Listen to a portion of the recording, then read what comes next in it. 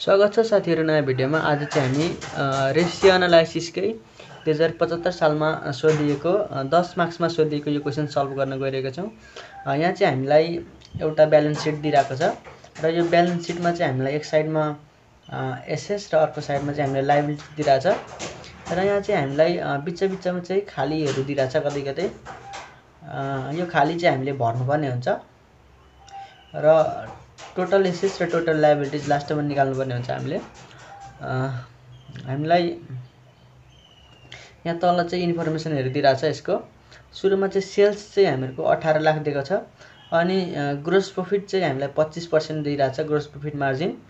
Inventory turnover ratio यानी कि cost of goods sold अथवा इन्भेन्टरी वाज 6 भनेर दिइराछ हामीलाई अनि there are 360 days in a year भनेर दिइराछ हामीलाई र हामीलाई एभरेज कलेक्सन पिरियड पनि दिइराछ यहाँ 40 दिन अनि करेन्ट रेशियो हामीलाई 1.6 टाइम दिइराछ 1.60 दिइराछ। त्यस्तै हामीहरुको total assess turnover ratio was 1.20 भनिराछ अनि हामीलाई डेब्ट रेशियो 60% दिएको छ र अनि हामीले यसको आधारमा यहाँ माथिको ब्यालेन्स सिट चाहिँ फुलफिल गर्नुपर्ने हुन्छ र सुरुमा अब हामीले हेर्ने कुनबाट हामीले निकाल्न सक्छौं। यहाँ हामीलाई अकाउन्ट रिसिभेबल दिइराछ। यो अकाउन्ट रिसिभेबलबाट हामीले जान सक्छौं। सुरुमा यहाँनिर हामीलाई एभरेज कलेक्सन पिरियड भनेर दिइराछ एसीपी भनेर दिइराछ हामीलाई एभरेज कलेक्सन पिरियडमा चाहिँ हामीले अकाउन्ट रिसिभेबल भेट्न सक्छौं। यसको फर्मुला चाहिँ हामी जाउँ यहाँबाट सिरियली। यो चाहिँ 2075 साल क्वेशन नम्बर 13 मा सोधेको क्वेशन हो। यो चाहिँ 10 मार्क्समा 10 मार्क्स। सुरुमा हामीले केबाट जान्ने त अकाउन्ट रिसिभेबल निकाल्नु। सुरुमा अकाउन्ट रिसिभेबल फर्मुला भनेको एसीपी बाट हामीले निकाल्न सक्छौं। यहाँ हामीलाई क्वेशनमा एसीपी भनेर दिइराछ। एभरेज कलेक्सन पिरियड भनेको एसीपी 40 डेज दिएको छ। यहाँबाट जाउँ हामी ACP is equal to account receivable into days in a year divided by हामीहरुको sales. हामीहरुको formula चाहिँ यो एसीपी को। यहाँबाट हामीलाई एसीपी कति दिएको छ क्वेशनमा एभरेज कलेक्सन पिरियड हामीलाई 40 दिन दिएको छ। यो 40 दिन हामी यहाँ राखौं अनि अकाउन्ट रिसिभेबल हामीहरुको निकाल्नु पर्ने हो into days in a year हामीलाई कति छ यहाँ क्वेशनले भनेको छ 360 डेज इन अ इयर भनेर। त्यही हामीले यहाँ 360 राखौं। क्वेशनले नभन्दाखेरि हामीले 65 राखेर गर्नुपर्ने हुन्थ्यो अथवा 360 नै राखेर गर्दा पनि केही हुँदैन। हामीले त्यहाँ भन्नुपर्छ मान्नुपर्छ एज्युम गर्नुपर्छ। र सेल्स चाहिँ हामीलाई यहाँ दिइराछ सेल्स टोटल रुपीज 18 लाख भनेर। यो 18 लाख हामीले यहाँ राखौं तल। अब हामीहरुको यस्तो गर्दाखेरि अकाउन्ट रिसिभेबल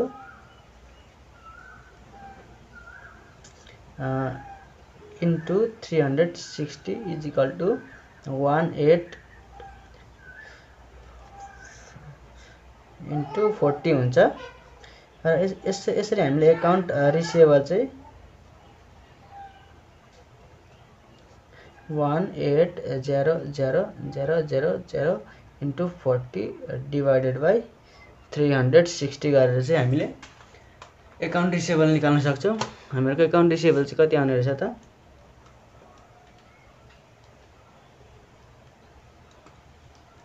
40 डिवाइडेड बाइ 360 गर्दा चाहिँ रुपीज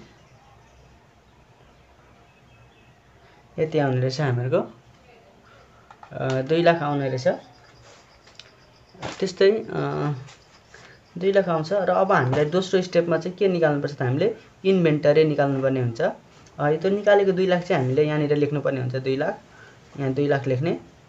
अर्को इन्भेन्टरी चाहिँ हामीहरु कति छ इन्भेन्टरी भनेको चाहिँ हामीहरुको यहाँनिर केबाट निक्लिन्छ त इन्भेन्टरी त हेर्ने। यहाँ इन्भेन्टरी टर्नओभर रेशियो दिएको छ हामीलाई यसबाट हामीले इन्भेन्टरी निकाल्न सक्छौं। अब हामीले इन्भेन्टरी निकाल्नु क्याल्कुलेसन अफ इन्भेन्टरी भनौं।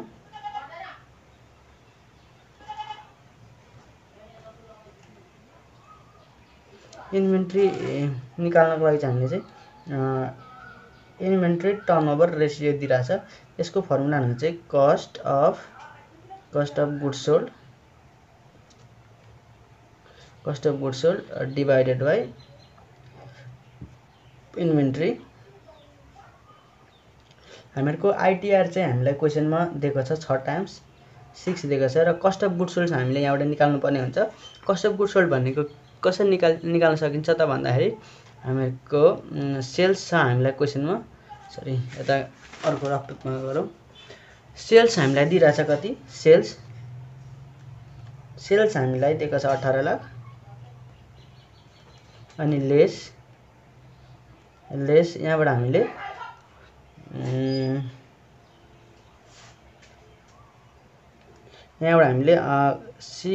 COGS घटायो भने कति के आउँछ हामीहरूको ग्रस प्रफिट आउँछ नि त। ग्रस प्रफिट आउँछ। ग्रस प्रफिट चाहिँ हामीलाई दिइरहेछ ग्रस प्रफिट मार्जिन भनेर हामीलाई कति दिएको छ, ग्रस प्रफिट भनेर चाहिँ हामीलाई ग्रस प्रफिट मार्जिन हामीलाई कति दिएको छ क्वेसनमा। ग्रस प्रफिट मार्जिन चाहिँ यहाँ हामीले दिएको छ है, ग्रस प्रफिट मार्जिन 25%। त्यही हामीले 25% यहाँ गर्ने के को, सेल्सको। सेल्स कति छ हामीहरूको 18 लाख। 18 लाखको 25% भनेको कति हुन्छ, 18 लाखको 25% भनेको 4,50,000 हुने रहेछ। ग्रस प्रफिट हामीहरूको 4,50,000 रहेछ। ग्रस प्रफिट 4,50,000 रहेछ भनेपछि अब हामीहरूको COGS चाहिँ कति रहेछ त, यहाँनिरको हामीले एमाउन्ट निकाल्न सक्छौँ। माइनस 18 लाख गरिदियो भने 13,50,000 चाहिँ हामीहरूको 13,50,000 चाहिँ हामीहरूको COGS रहेछ।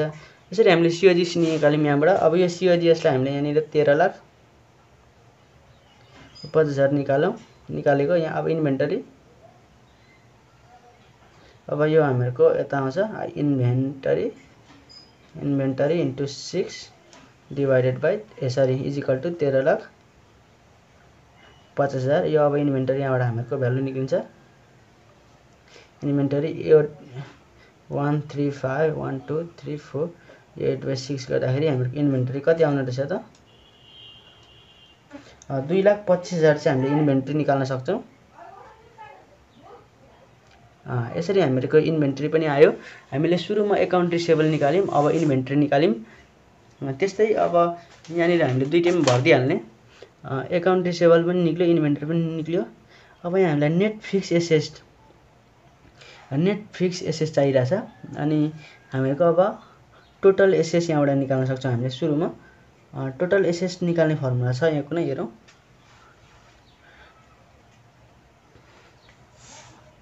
हामीलाई टोटल एसेस टर्नओभर रेसियो दिइरहेछ यहाँनिर हामीहरूको 1.20। टोटल एसेस टर्नओभर रेसियो को फर्मुला एप्लाई गरौँ हामीले यहाँनिर।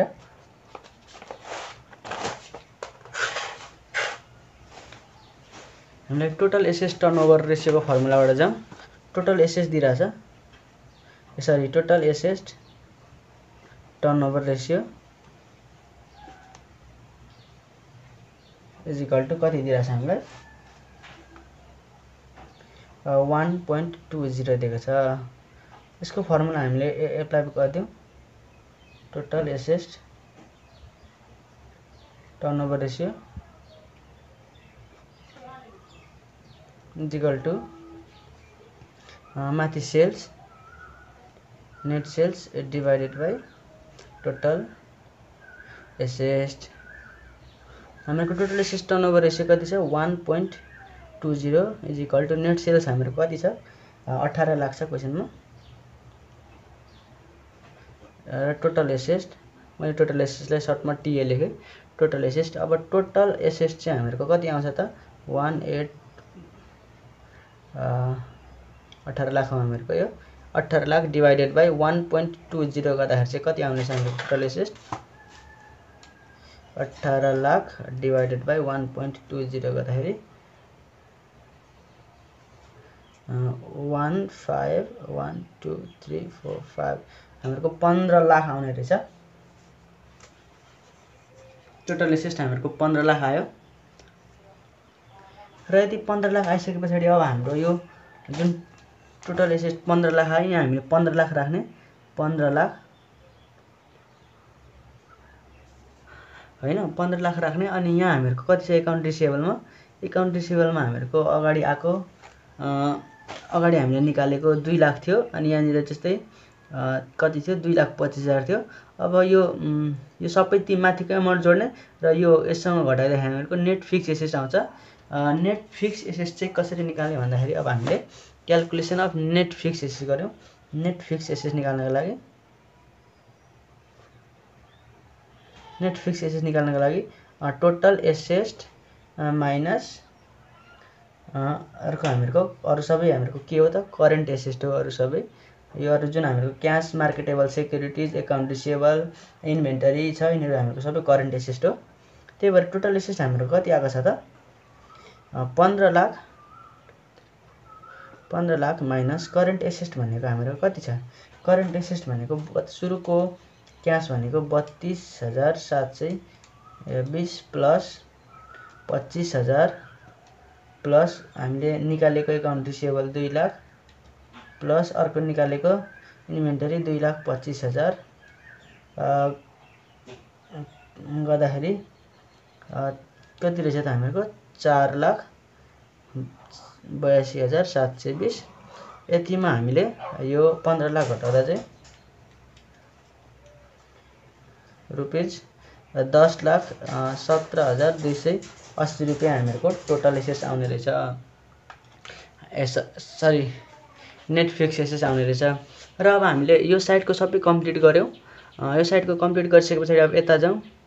यता चाहिँ हामीलाई नोट्स पेएबल र अर्को लङ टर्म डेब्ट निकाल्न भनिराछ।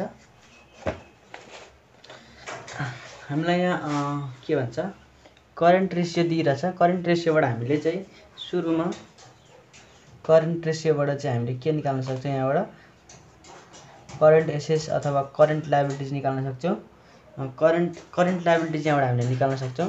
करेन्ट एसेट्स हामीहरुको कति छ सरी करेन्ट रेशियो हामीहरुको 1.60 छ र हामीहरुको करेन्ट एसेट्स चाहिँ हामीहरुको के हो त यहाँ करेन्ट एसेट्स भनेको क्याश मार्केटेबल सेक्युरिटीज त्योहरु हामीहरुको इन्भेन्टरी गरेर जम्मा हामीहरुको 25,000 प्लस 32,720 प्लस 4,25,000 4,82,720 चाहिँ हामीहरुको 4,82,720 चाहिँ हामीहरुको के हो करेन्ट एसेट हो। र करेन्ट लायबिलिटीज यहाँबाट हामीले निकाल्न सक्छौं। Current liabilities is equal to 1.60 ले डिभाइड गर्दाखेरि 3,17,000 चाहिँ हामीहरुको 3,17,000 चाहिँ हामीहरुको के रहेछ त करेन्ट लायबिलिटीज हो।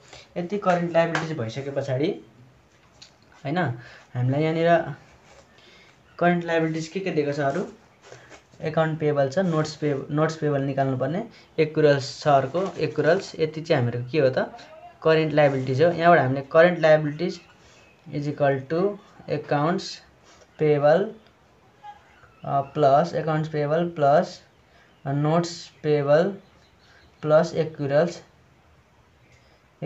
यति भनेको चाहिँ हामीहरु के हो करेन्ट लायबिलिटीज हो। यहाँ हामीलाई करेन्ट लायबिलिटीज 3,17,000 छ is equal to account payable भनेको हामीहरुको कति छ क्वेशनमा 1,20,000 दिएको छ प्लस नोट्स पेएबल हामीले निकाल्नु पर्ने हो नोट्स पेएबल र प्लस एक्युरल्स भनेको चाहिँ 20,000 छ यो हामीले राख्यौं। र हामीले यसलाई सल्भ गर्दाखेरि 3,17,000 माइनस 1,40,000 गर्दाखेरि चाहिँ हामीहरुको के हुन्छ यो नोट्स पेएबल आउँछ। नोट्स पेएबल चाहिँ कति आउने रहेछ 3,17,000 माइनस 1,40,000 गर्दाखेरि चाहिँ हामीहरुको नोट्स पेएबल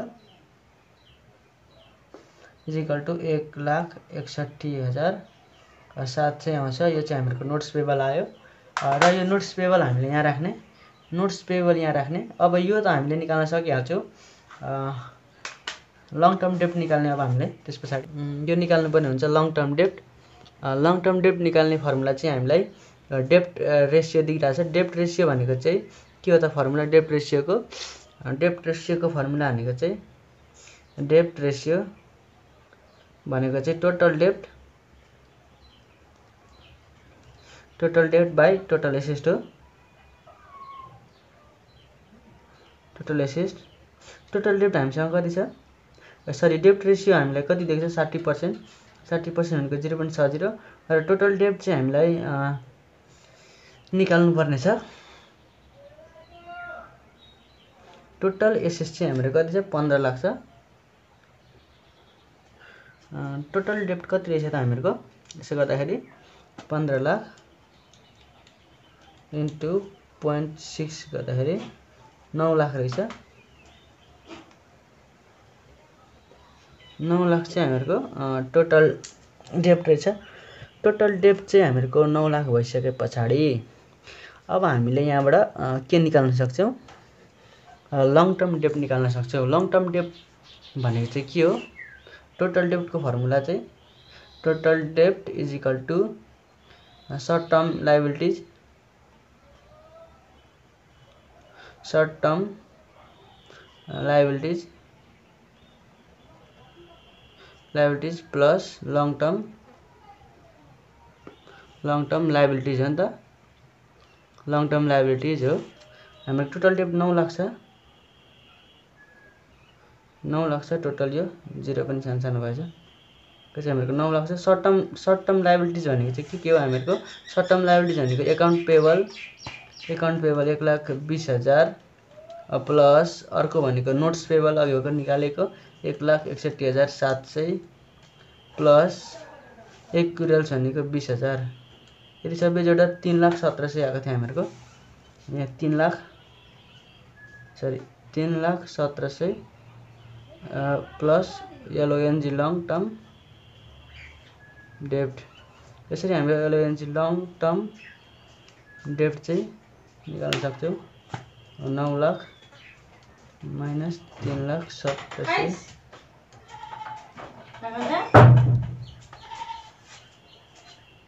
5,98,300 चाहिँ हामीले लङ टर्म डेब्ट निकाल्न सक्छौँ।